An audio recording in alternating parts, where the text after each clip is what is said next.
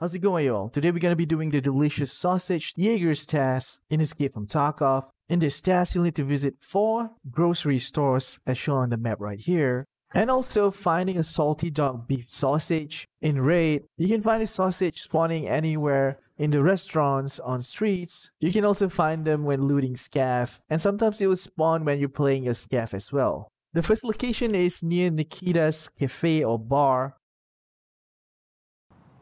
You want to turn right and you'll see the tall skyscraper right in front of you. The store on your left is the location that you need to visit.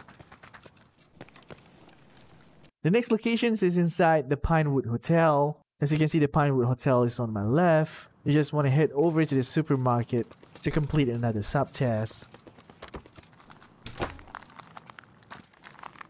The next location is at the supermarket opposite of the collapsed crane extract. As you can see, the Tapacart and Concordia building is right in front of me.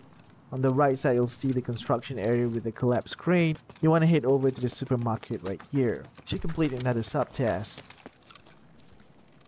And the last location is at the Goshan store within the Concordia building. You want to enter the Concordia building 3 and then turn left and you'll reach Goshan right away. That's it for today's video. Thank you so much for watching. Be sure to hit that subscribe for more future Escape from Tarkov videos. This is Joe and I'll see you next time.